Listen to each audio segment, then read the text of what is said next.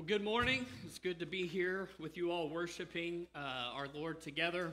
We're excited to have some elementary kids classes available again today during worship. I'll be dismissing them right before the sermon, and so glad to have some of those families back with us. If you're visiting with us, there should be a Connect card in front of you on the back of the seats in front of you. We would love to just find out a little bit more about you, let you know a little bit about Safe Harbor, answer any questions you may have. So if you want to fill out one of these cards, you can stick it in the offering plate on your way out. They're on the tables in the foyer. We would love to touch base with you. We're so glad you came and joined us for worship this morning. What we like to do here at Safe Harbor to start our time of worship is to read God's Word, read a scripture passage that's related to the sermon that we're going to be hearing later. And so if you have your Bibles, go ahead and turn to Romans 5, verses 18 through 19, or you can follow along on the screens with us as well. And let me read that for us together this morning. Starting in verse 18 of Romans 5, it says this: "So then, as through one trespass there is condemnation for everyone, so also through one righteous act there is justification leading to life for everyone. For just as through one man's disobedience the many were made sinners, so also through one man's obedience the many will be made righteous." And this is the good news that we are going to hear today, that we're going to see in Genesis 3 how sin came into the world through the sin of Adam and Eve, and how it all began, and how we see the effects of that even today. But we're also going to see the good news of God's Word and how God addresses that sin that's in us through the one righteous man, His Son, Jesus Christ, and how that brings hope to each one of us in spite of our own sins and our own failures and the sins we see around us. And so this is a hard message because it makes us come face to face with the reality of our own lives, our own sins, and how we fall short of God and His standard. But also it's a hopeful message that we can have hope even in spite of our sins. And so we're going to pray and open up our time together and begin worshiping our Lord, the God that we believe is worthy of our worship and our lives and everything about us. So let's pray together. Father, we come before you humbly. Just as we have read and have seen and been reminded that through Adam, through Eve, through their sin, now we all have sin in our life. Lord, that is a humbling reality that we live with, and yet we know that this reality is not without hope, Father, because of you, because of your great love for us and sending your Son to reconcile us back to you, to forgive our sins, to give us hope of a life without sin that one day we will experience in eternity. And so, Father, as we think today about how sin came into the world, how sin comes into our life, may you give us wisdom and may you give us a love for you that wants to honor you and glorify you because of who you are, God. And may we worship you with that in mind today. And it's in Jesus' name we pray. Amen. Well, stand with us, please. Let's worship. Let's send this out as a gospel call. An encouragement for us, church.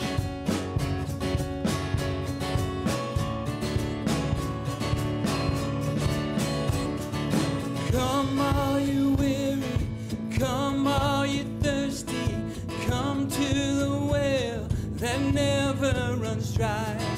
Drink of the water, come and thirst no more. Come all you sinners, come find His mercy, come to the table, He will satisfy. Taste of His goodness, find what you're looking for. For God so loved the world that He gave us His one and only Son to save us. Whoever believes in Him will live forever.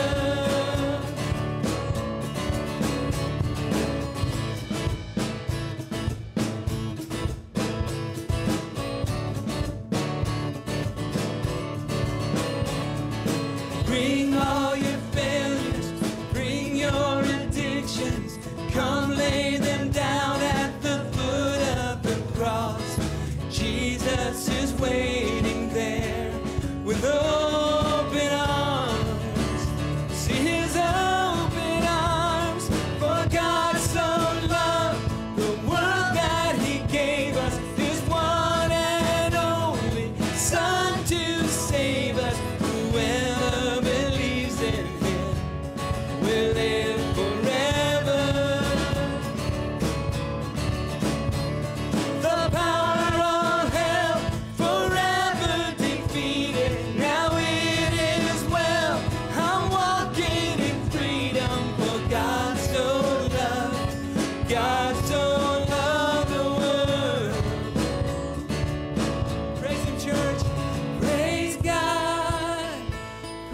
God, from whom all blessings flow. Praise him, for the wonders of his love.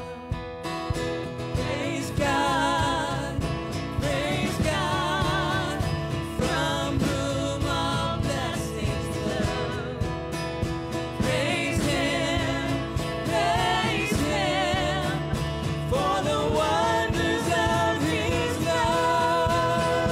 His amazing love, for God so loved the world that he gave us his one and only Son to save. For God so loved the world that he gave us his one and only Son to save us. Whoever believes in him will live forever. The power of hell forever defeated. Now it is well. I'm walking in freedom, for God so loved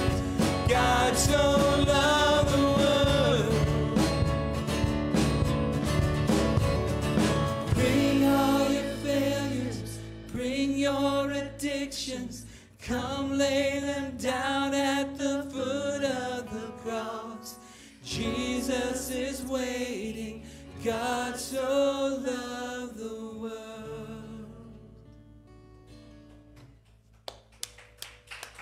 Lord, we give you the praise. You are worthy. Thank you, Lord, for loving us so much.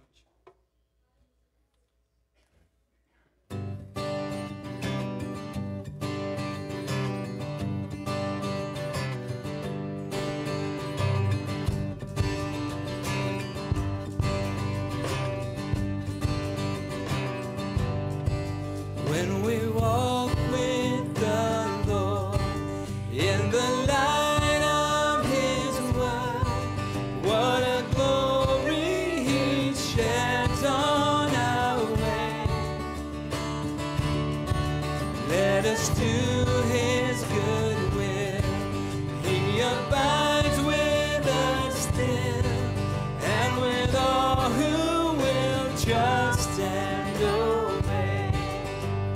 Trust and obey, for there's no other way to be happy in Jesus but to trust and obey. But we never can prove the delights of his love until all on the altar we lay.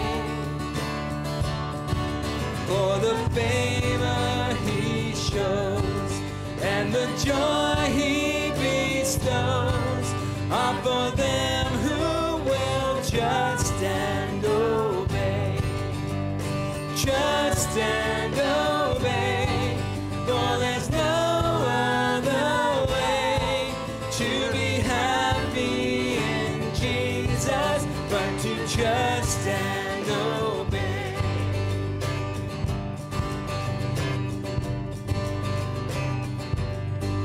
Then in fellowship sweet we will sit at his feet, or we'll walk by his side in the way. What he says we will do, where he sends we will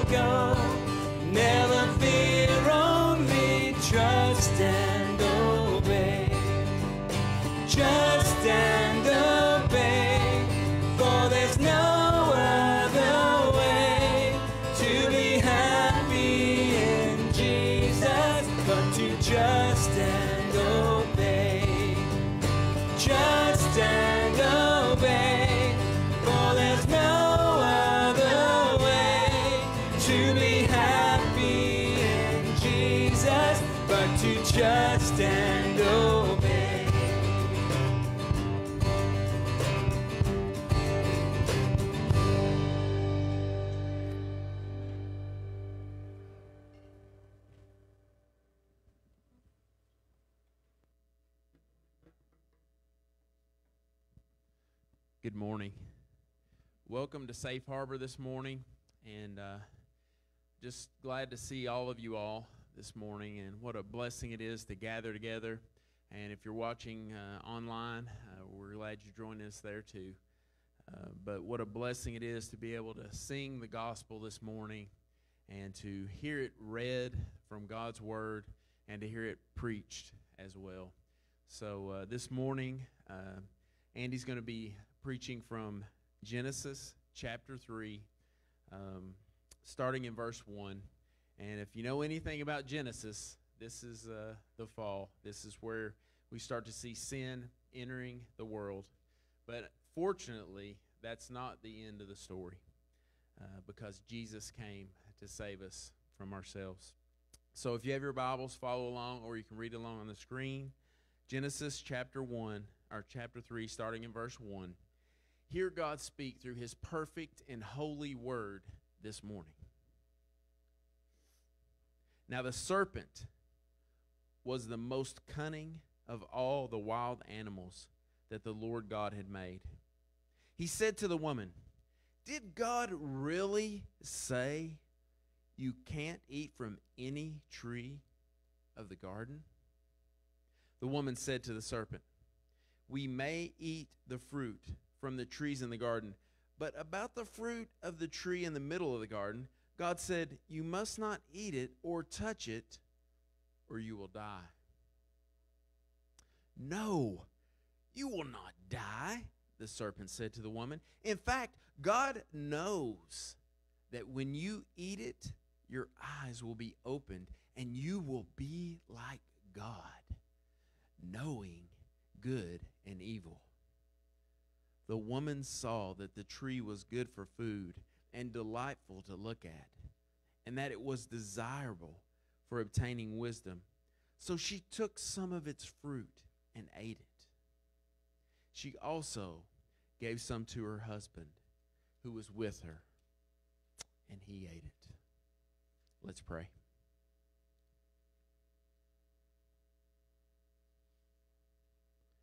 Heavenly Father, Lord, we thank you for your word. We thank you that we're able to hear your word in our own language this morning. We thank you even for this story, which is so sad, that you gave us what we needed, that you gave us everything that we needed to live our lives honoring you, but we chose sin. We wanted more. We wanted to be like you, and we all want that, Lord. We all want more. Unfortunately, we have all sinned and fallen short. But Lord, you decided that you did not want to leave us there. Your plan from the beginning was knowing that you would give us what we need and we would choose more, but you sent your Son to save us, to redeem us, to live the perfect life that we chose not to live, to die for the sins that he did not commit, but that we did.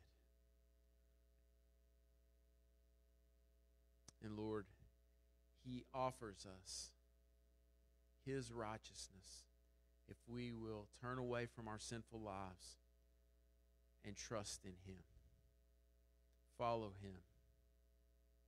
So this morning, Lord, I pray that as we study from Genesis chapter 3, and we realize that the world is broken, and we know why.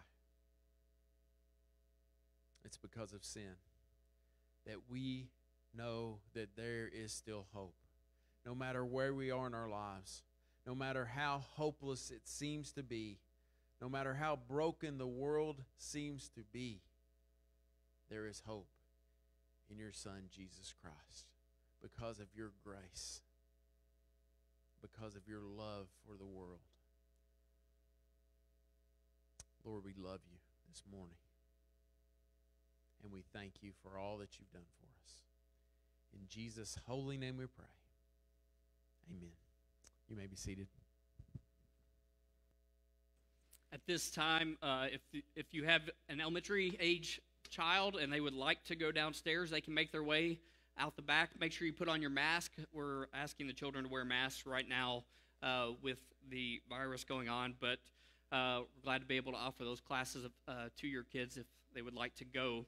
If you have your Bibles, just leave them open to Genesis chapter 3. What we like to do here is just work our way through God's Word together. We believe God has what we need. His words are what we need. You all don't need my words. You don't need my opinions, but we do need to hear from what God has to say. And so we are in a sermon series in the book of Genesis. And we're starting at the beginning of the Bible because we believe that the Bible, the book of Genesis, has so many foundational truths that go all the way back to who we were when God made us, and what the world was when God made the world. And we've already seen that in a lot of different ways, and we've seen how God created the world to be perfect.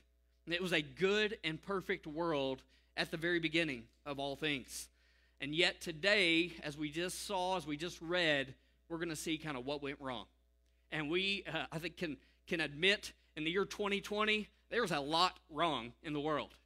And I don't have to tell you that. I mean, there's now this running joke of, well, 2020, whatever, right? Because that's just, we know the world is messed up right now. And this is one of the most important chapters, really, in all of Scripture. Because it really gets to the heart of our own lives. Because as much as we look around us and we see the world is messed up, we also know our lives are kind of messed up. Like, there's things in our lives that we just feel like things aren't the way they should be.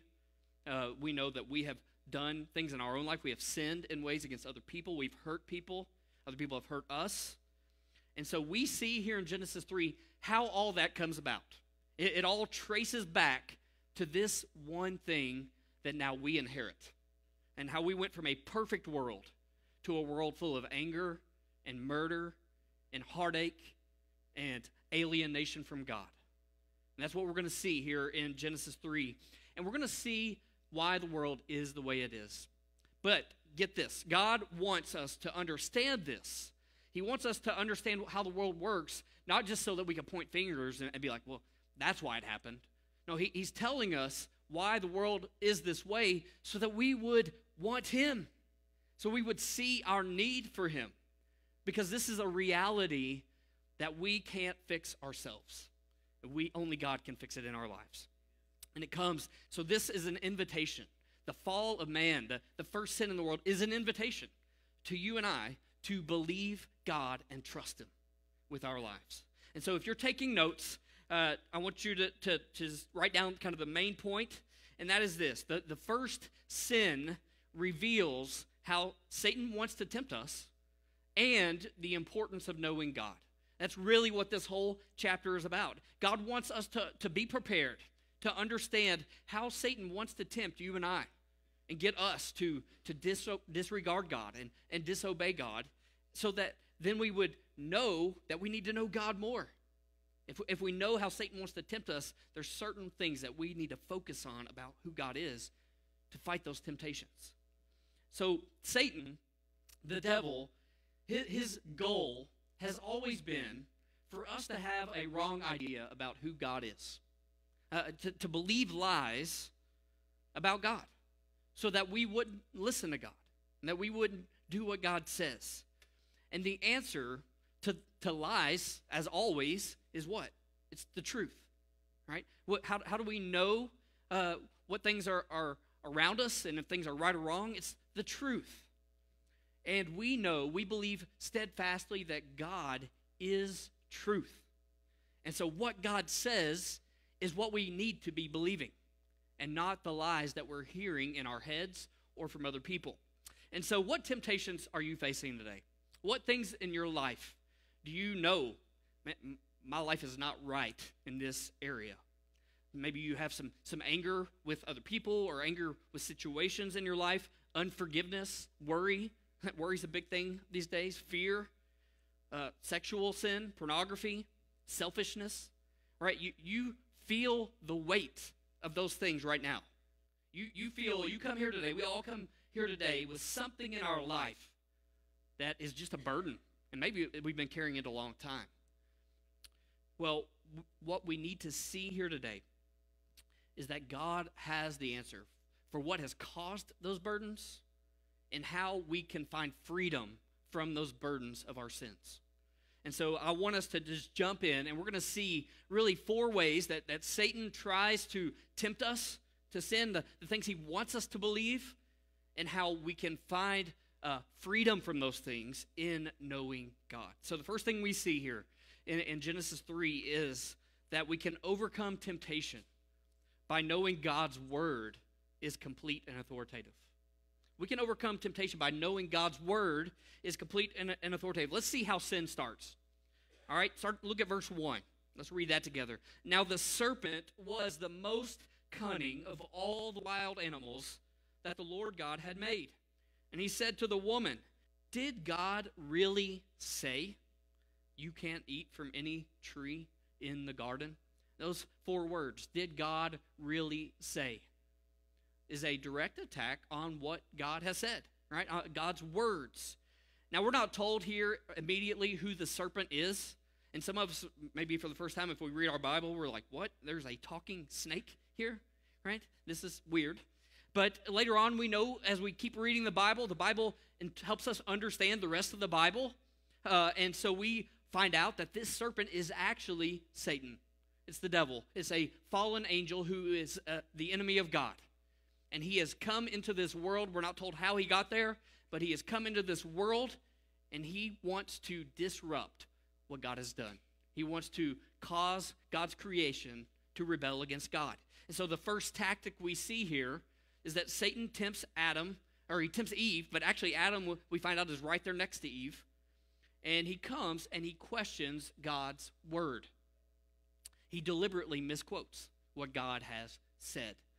If you read that, we see that Satan said, "Did God really say you can't eat from any tree?"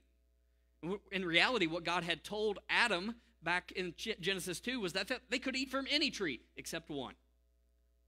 And so this is a deliberate misquoting, as Satan wants to prompt Eve to doubt what God has said.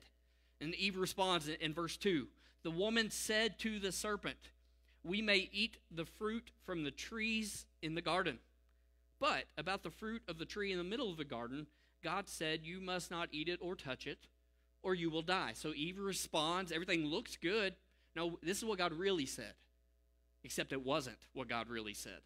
Satan questions God's word, but what Eve does is add to God's word. She says, not only can you not eat it, you can't touch it. And that's not what God said. God just said you can't eat it.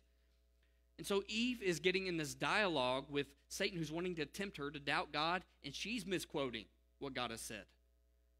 What we have here is Eve is the first legalist. What does that mean? Well, she's the first person to try to add to God's word.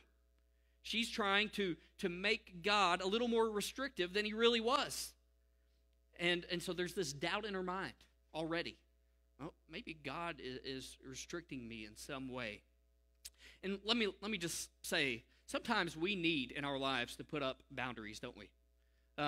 With people around us, maybe that are bad influences, we need to guard those relationships a little bit, not put ourselves in places where we're going to be tempted to do what they do, or conversations with people, or if we know, hey, we have a certain temptation to a sin, we're not to get drunk, we're not going to go to bars, right? There's a fence there, a boundary. Well, that's what we see Eve doing, but the problem comes when we make these boundaries equivalent to what God says, and then we try to impose them on other people and hold them to it as well. That's exactly what the Pharisees did in the New Testament. They made up a bunch of rules to try to follow God, and they made it equal to what God said they actually needed to do. And what this does is it taints God and his grace that he gives by making God even more restrictive. We see churches today that do that. You have to do things their way. You have to sing certain songs or dress a certain way, or you're not really following God. You're not doing it like you should be, even though God doesn't really say anything about that in his word. And so we see Eve is adding to God's word. But what's the danger with that, really? What's the danger with adding to God's word? And it's this. when we think that we can make things that help God out or help God do or help us follow God the way we should, we are basically saying that God's word, God's instructions are open to our own modification of it. Now, okay, God is true, yes, but also this, we're saying God's word is not enough. God's word needs more added to it. And so Eve is undermining what God says as if what he said is not enough. And she elevates her own authority and equates herself to God in a certain way. All this reveals, why do we talk about this? Why is this important? Well, it reveals that we really do need to know what God says. And be careful that we go by what he says and not what any person says. Because God's word is what carries ultimate authority. It's essential if we're going to have spiritual victory. We have to know what God actually says about the things that we're hearing and thinking in our life. God calls every person who says they follow Jesus to trust his word and to live by what his word actually says. So how many of us grew up in church and we still don't really even know most of the Bible? We hear stories, we hear things here and there, little clips. Well, we couldn't really tell you much about the Bible at all, maybe a few major stories, and that's it. We're undermining the authority of what God really says. We're saying, God, yeah, you said it, but I don't really need it. I can live without knowing what you said throughout the whole Bible. This is why it should be a lifelong journey of us who follow Jesus to want to know what God said, because we know the danger of not knowing. We see it right here. We misquote it, we get misled, and ultimately we want to add to it ourselves and make it what we want. And so we see God's word is essential. Do you believe that? Do you believe you really need to know what God says? There's millions of churchgoers here in the United States even. People who say they're Christians but don't really care enough about what God says to open their Bibles, much less to try to study it and spend time just thinking on who God is. And what we see here is God never intended. God wants us to live by what he says. We need it desperately. God's word in the New Testament, we're told, is living and active. What this means is that when we read God's word, his Spirit brings us to life. God's word works in us to create life, to give us what we really need to know, and to make us like him.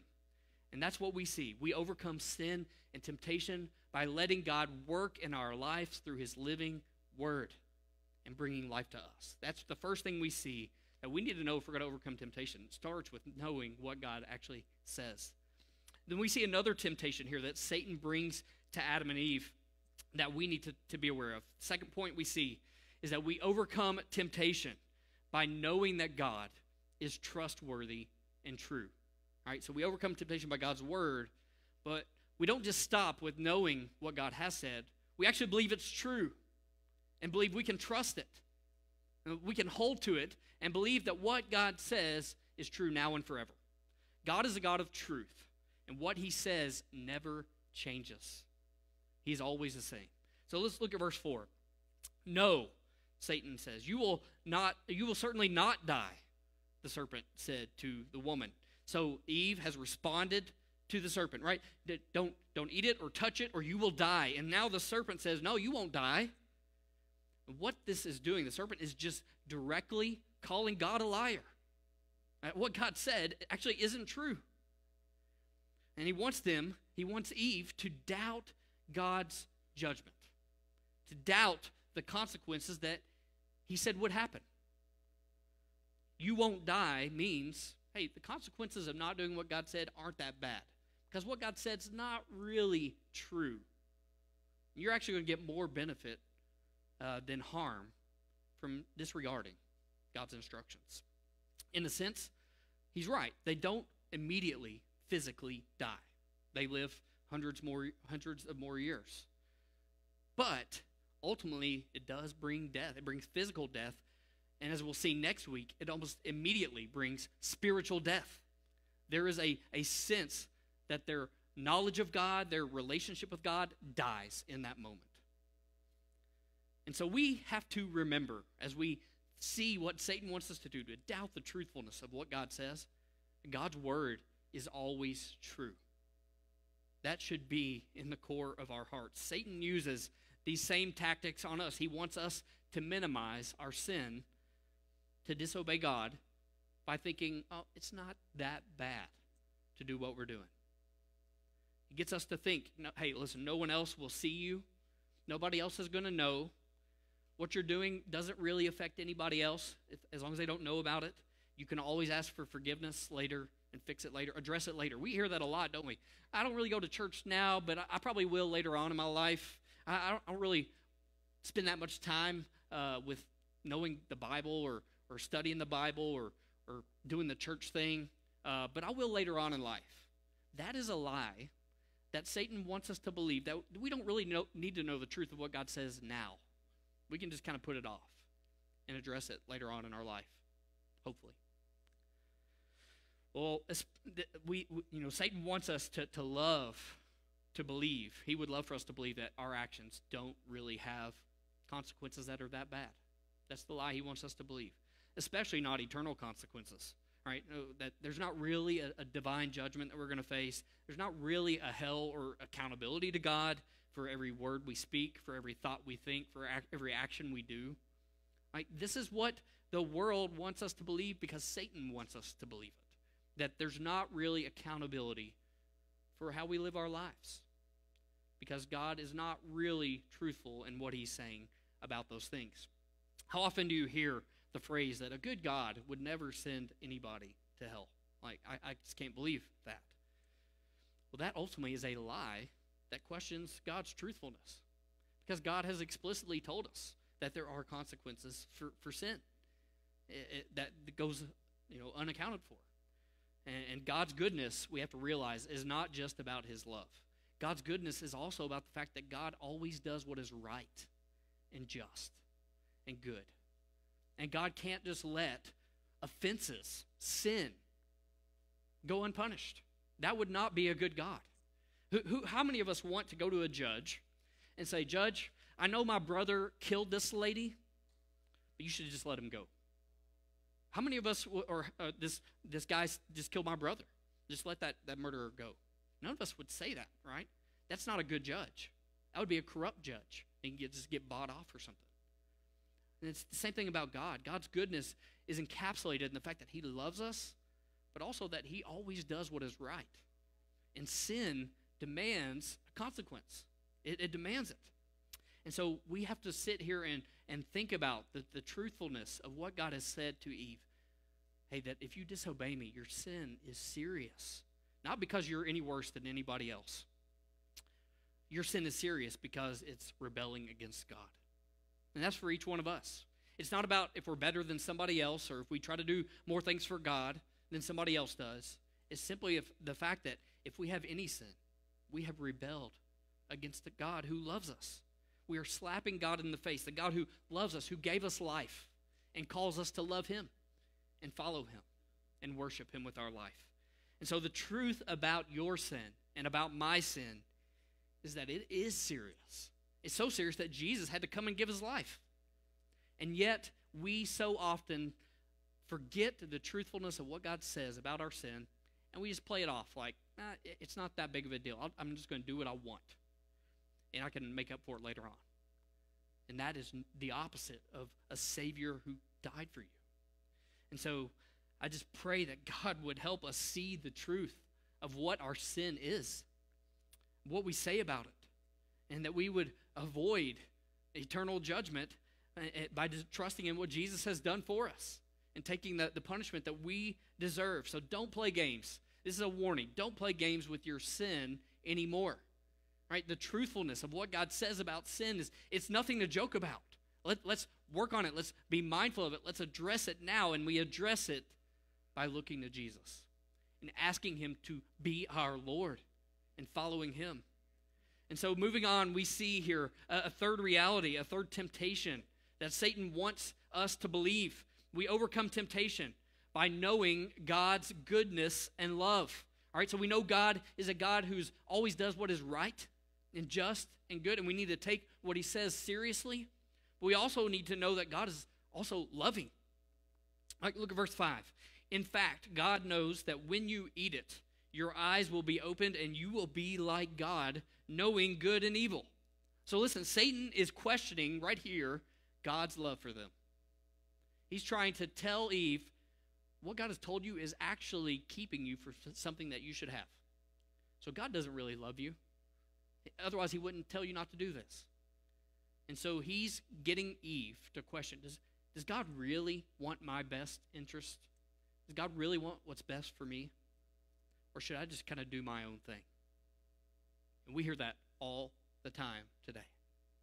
This is why people don't want to step foot in a church building, because they think that it's going to be oppressive to them. It's going to keep them from having fun, from enjoying life. And all that is just a questioning of God's goodness to them. They think something better is out there than worshiping God and knowing him, because they think God isn't really that good.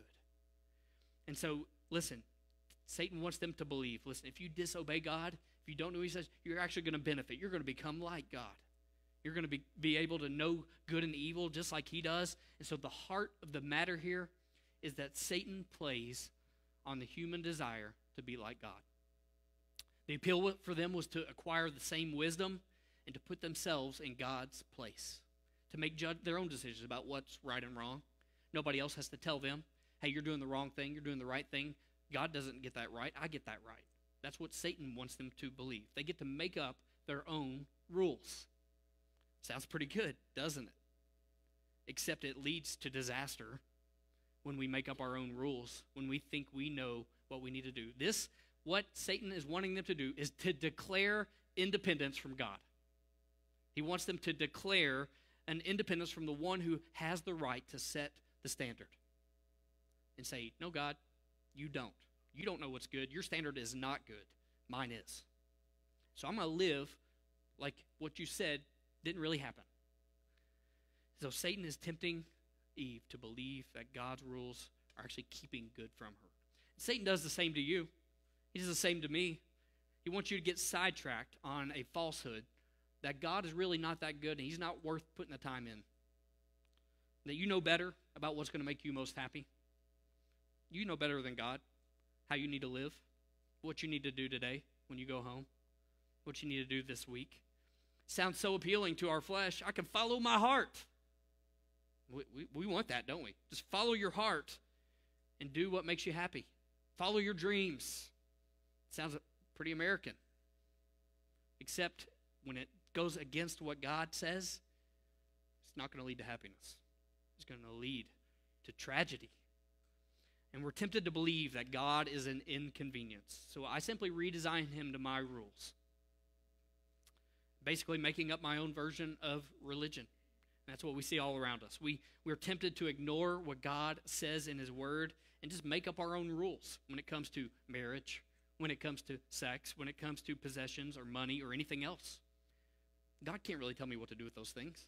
I know what's going to make me happy. That's a lie that Satan wants you to believe.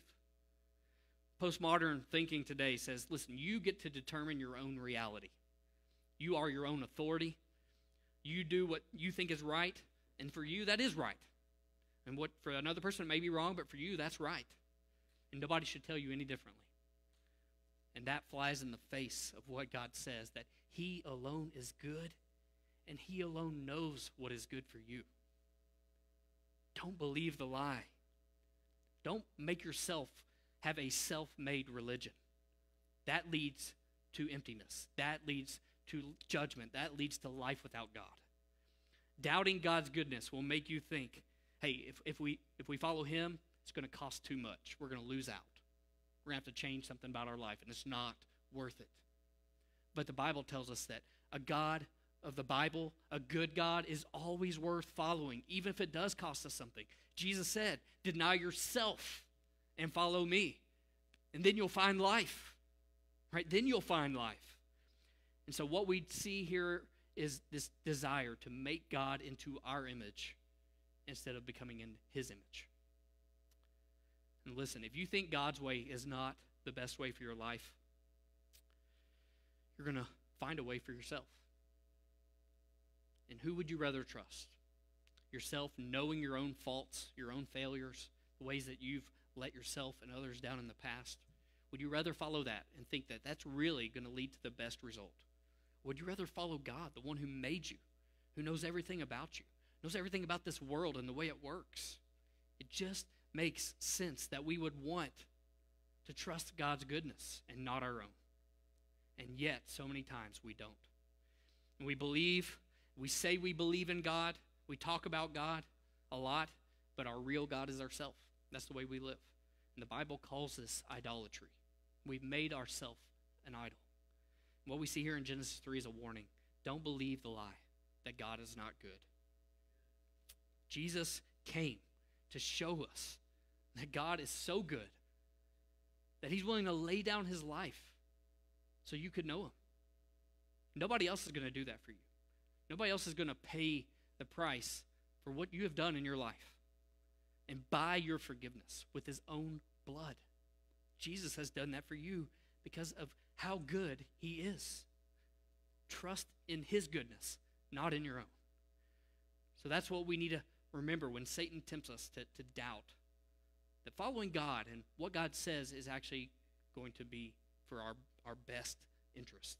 All right, then we see a fourth thing. Don't believe the lie that how things look is what's good. All right, so overcome temptation by knowing that appearances can deceive. Appearances can deceive. Satan appeals to Eve here by appealing to what she sees. Look at verse 6. The woman saw that the tree was good for food and delightful to look at, and that it was desirable for obtaining wisdom. Satan's already put that in her mind. Listen, if you eat this, it's going to be good. And then she sees it, and it looks good. So she took some of its fruit and ate it. She also gave some to her husband who was with her, and he ate it. Everything in Eve in that moment felt like, this is what I need to do. It just feels right. It feels good. This is what's going to make me happy. And so she ate it. And what she did was put her own feelings, her own appearances, her own thoughts over what God actually said. That's what she did in the moment. And how often do we do that in our life? We so often, something happens, something comes up, and we just speak because that's what we feel like we need to say. We just do something because we feel like that's what's going to make us happy. And we don't even think about what God says about it, what the consequences of that is. We just do it because it looks good, it sounds good, it feels good. And Adam was there too, because she hands him the piece of fruit, and he eats it too. He's just standing there watching, thinking, yeah, this sounds pretty good, so I'm going to do it too. Not doing what he is called to do, to lead. He's just following.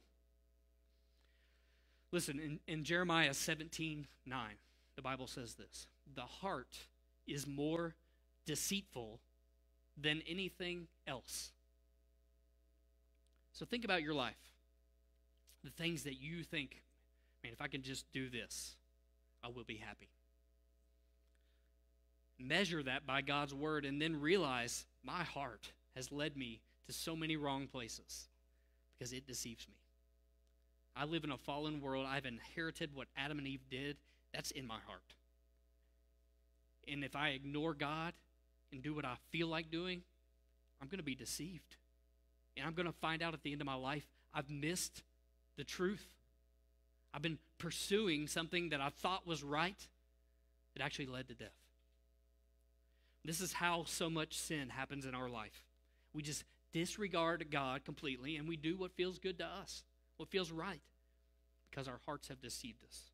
In 1 John 2:15 through 16, John points out how Satan does this for us and how he tempts us in this way. Don't love the world or the things in the world. If anyone loves the world, the love of the Father is not in him.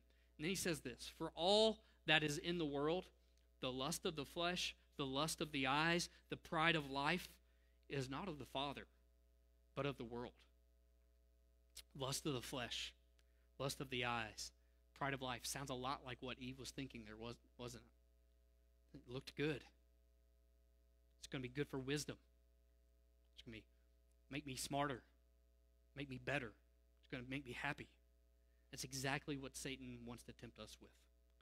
Satan wants to tempt you with appearances of things that look good, even when they contradict what God says. So how do we gain victory over this? Is there any hope to overcome what looks good to us when it's wrong? First thing we see is we can fight this by intentionally thinking on the things of God. Look at Philippians 4:8. Paul says this, "Finally, brothers and sisters, whatever is true, whatever is honorable, whatever is just, whatever is pure, whatever is lovely, whatever is commendable, if any moral excellence or anything praiseworthy, dwell on these, meditate on these." Don't think about what looks good. Think about what God says is good. Make that your focus. I'm going to think about what God says and what is good, what is lovely, what is praiseworthy. It's Christ. It's Christ, the one who laid his life down for you to give you forgiveness, to bring you to God, who lived perfectly in every way, who modeled what our lives should look like. God's word in his Son is what we need to fix our minds on if we're going to avoid the things that look good to us and falling into the things that cause us to sin. We have to set our minds on Christ. But then, having set our minds on those things, we have to then take every thought captive to obey Christ. We can't just think about God, because we're still going to have things that pop up in our mind that want us to go down the wrong path, right? So what do we do when that happens? Well, we have in mind who Christ is, who he calls us to be, and we stop those thoughts. We take them captive to follow Christ and who is lovely and who is good. Look at 2 Corinthians 10, 4-5. We demolish arguments and every proud thing that is raised up against the knowledge of God, and we take every thought captive to obey Christ. When you start to doubt God and his goodness for you, his love for you, the truth of what he says, we take those thoughts captive and we remember Christ, who laid his life down for us to prove that God is good and trustworthy and true. It is worth laying those things down to know him and to follow him. Be reminded that what you need most is not what you see. What you need most is what you don't see. Life with God. Living in his presence. Walking by his Spirit. Knowing his word. That is what we need most. And as you do that, as you live in his presence, the things of earth, the appearances of earth will grow strangely dim in the light of his glory and his grace. That is how we overcome temptation. When we know his glory and his grace, those things that looked good don't look so good anymore. And so Genesis 3 is meant to open your eyes to reality. Satan is doing everything he can to get you to believe lies about who God is, about what God says, and think that you know better.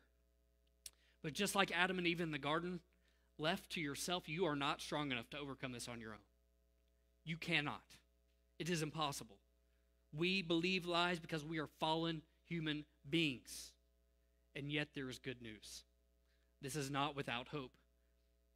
In spite of being the way we are in our sin, inheriting it, the good news is that God has not left us to ourselves to overcome it. He came to us. The rest of the Bible is about God showing how desperate we are for him, and the fact that he would come to us in our sin, in our struggles, and walk with us through life when we put our faith in Jesus. When we know that Jesus laid down his life to bring us back to God, and that we don't have to face these temptations alone. And yet so often we live as if we want to do it alone.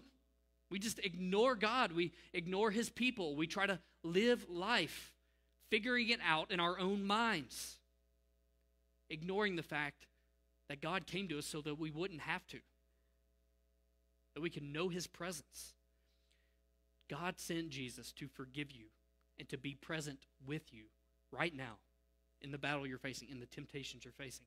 So when Satan comes to tempt you, Jesus offers you the truth that he is better. And how do you know that? It's when you come to see him and see his love for you, see his sacrifice for you, and you realize that is what I need more than anything else in my life. I need that Savior. And I need him every day. That is how we overcome temptation in our life. We realize how Satan's tempting us, and we run to the realization of who Jesus is, and we live for him. And then God more and more gives us the ability to overcome temptation with him walking with us through life. Let's pray together. Father, we thank you that you sent your Son because of how desperately we need it. That we see here in Genesis 3, the reality for Adam and Eve is the same reality we face every day. These temptations to think that we can live life apart from you, to think that we can make the best decisions for what we want to do, to think that we know what we need most, when, Father, what we need most is what you say. Lord, our hearts deceive us, as you have told us, but you bring us truth. Lord, I pray that each one of us today would see that we would see our need for your truth, and that we would follow you and what you say. Lord, we thank you for giving us this insight, revealing yourself to us. It's in Jesus' name we pray. Amen. If anybody here knows that they have not been following what God has said, they've been trying to do it your own way, and you have seen your sin firsthand, know today that God is offering you something better. God has sent his Son so that you could know him. Your sin has separated you from him, but Jesus and what he has done on the cross can bring you back to God, to give you freedom and forgiveness before God and a new life with God. God is offering that to each one of us. If you don't know that, I would love to talk with you some more about that. If you don't know Christ as your Savior, I would love to introduce you to this Savior so you can know God's presence in the middle of temptation, in the battle you face. For those of us here, maybe you've come burdened today with your sin, with your struggles. Know that in the middle of that, Jesus offers life. Turn back to him. Walk with him. Make him your priority. Let's sing. Let's respond to God's word together. And then we'll continue on with our time of worship by doing the Lord's Supper.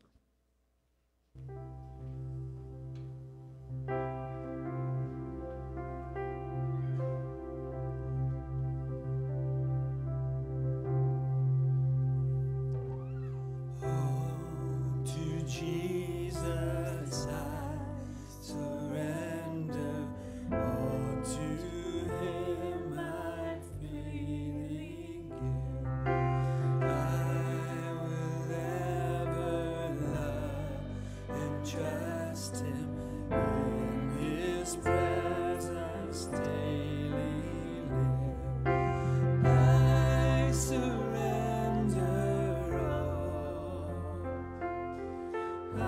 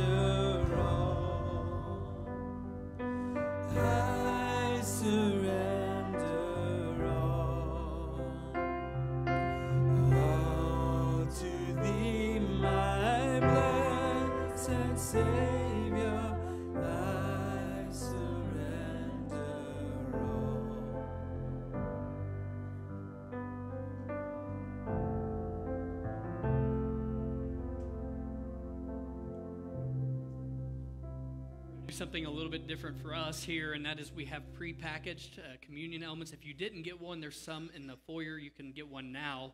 But what we want to do is just take a moment to celebrate an ordinance that God has given us called the Lord's Supper. As Christians, we want to constantly be mindful of what Jesus has done and the fact that he has paid the price for our sins. And one of the ways that God has told us to do that, Jesus implemented before he died on the cross, was by observing the Lord's Supper. As we take this supper together, these elements together, we remember the symbolism of what they are. First, we remember that the bread represents the body of Christ that was broken for us. He took the punishment for our sins, and that is what the bread symbolizes. Then we see the juice, the cup, that represents the blood spilled to cover our sins before God. Jesus shed his blood to buy your forgiveness. So when we take the Lord's Supper together, what we are doing is we are reminding each other of what Jesus has done and how he has brought us back to God.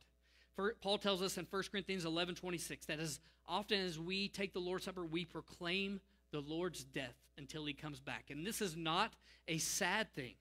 This is a joyous thing that God would do that for us and that we now have forgiveness and life. We also want to remember as we take the Lord's Supper to prepare ourselves. 1 Corinthians 11:27-28 says, "Whoever eats the bread or drinks the cup of the Lord in an unworthy way will be guilty of sin against the body and the blood of the Lord. So a man should examine himself. In this way he should eat the bread and drink from the cup." What does this mean? Well, first it means that whoever is a follower of Jesus is invited to take part in this. To be taking it in an unworthy way means that we haven't really said Jesus is our Lord. We don't really believe that. We haven't confessed that with our mouths. And we haven't professed it publicly.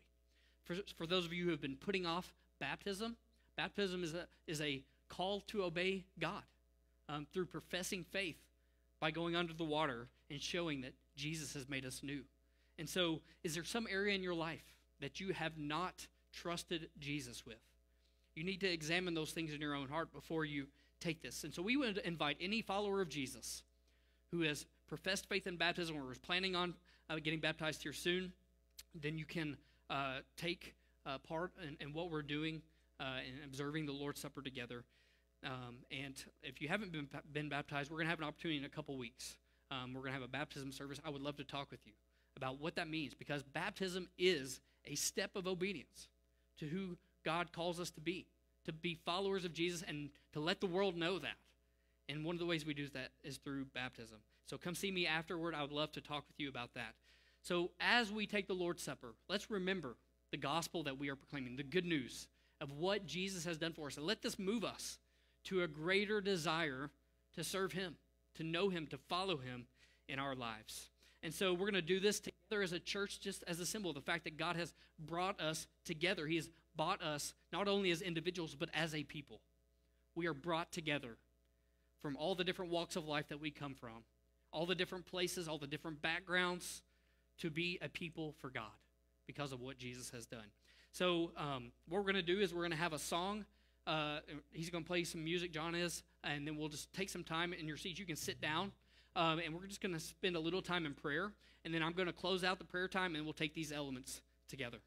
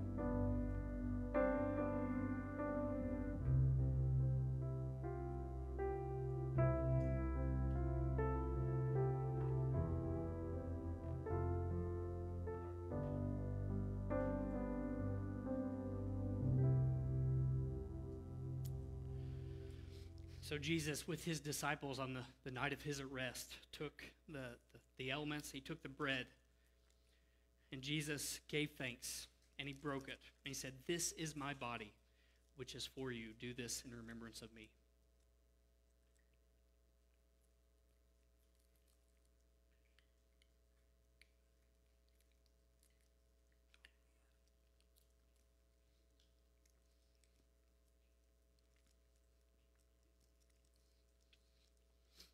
In the same way, Jesus also took the cup after supper, and he said, "This cup is the new covenant in my blood, the covenant that brings you to God. As often as you drink it, do it in remembrance of me."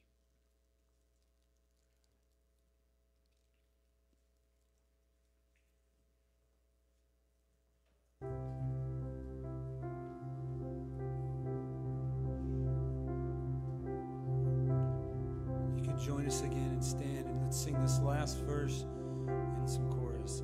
Oh, to Jesus I surrender now. I feel the sacred flame.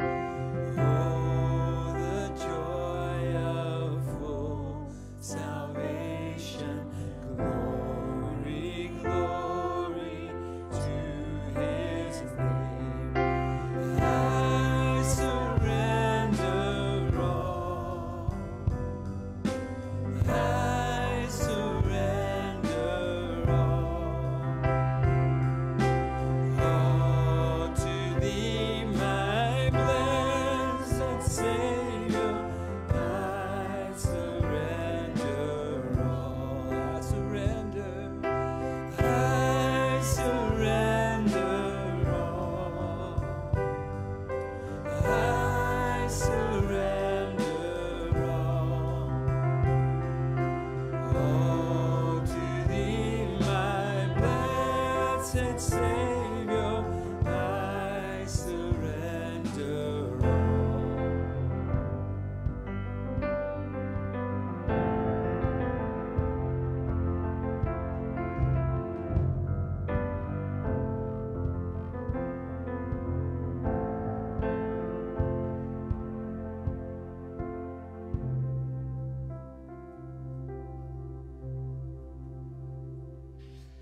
As we close out our time of worship, a couple quick announcements. First, for the middle school and high school students, we're meeting again tonight at the Linden's house.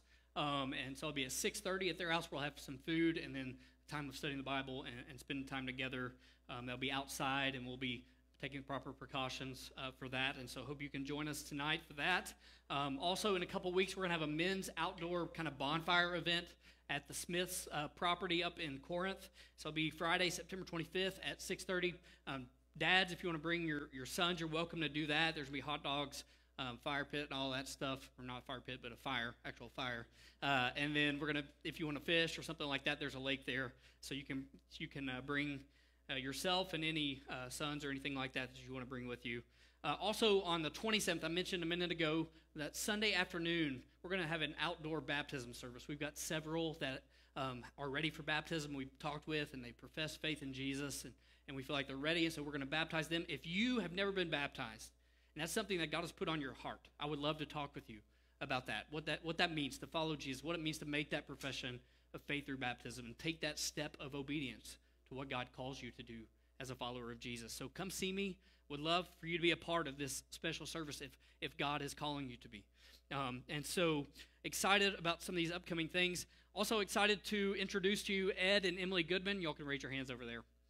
Ed and Emily have been visiting for a while now, and they have expressed a desire to become members of this church. And so I'm excited to welcome them. It's been a joy to get to know them and spend some time getting to know them, hear their testimony about how they've come to know the Lord and following the Lord. Ed's actually served in ministry before, and so we're glad to have him offer those opportunities to minister here. And also Emily as well has been a big part of the churches they've been a part of. She's a meteorologist with LEX 18, and so we're glad to have Ed and Emily here as part of our church family, and looking forward to seeing how God is going to use you guys here. And so one thing about our church is we, as a congregation, affirm who is a part of our body. We welcome one another and affirm one another upon our testimony of faith. And so all the members of our church, if you would like to welcome Ed and Emily as part of our covenant membership of our church family, please say your right hand and say amen. Amen. Any opposed?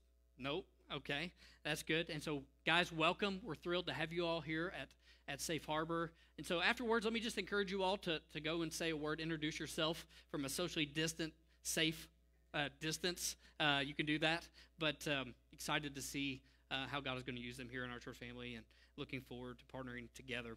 As we close out, let me just read from Revelation 12, verses 9 through 10. It says this: "So the great dragon was thrown out, the ancient serpent, who is called the devil and Satan, the one who deceives the whole world. He was thrown to earth, and his angels with him. Then I heard a loud voice in heaven say, 'The salvation and the power and the kingdom of our God and the authority of his Christ have now come, because the accuser of our brothers and sisters, who accuses them before our God day and night, has been thrown down.'" And friends, if we are followers of Jesus, this is our reality, and this will one day come to pass ultimately. We have a Savior who is greater than our enemy. Now let's live life with that Savior as we leave today. Thank you all for worshiping with us. Good to see you.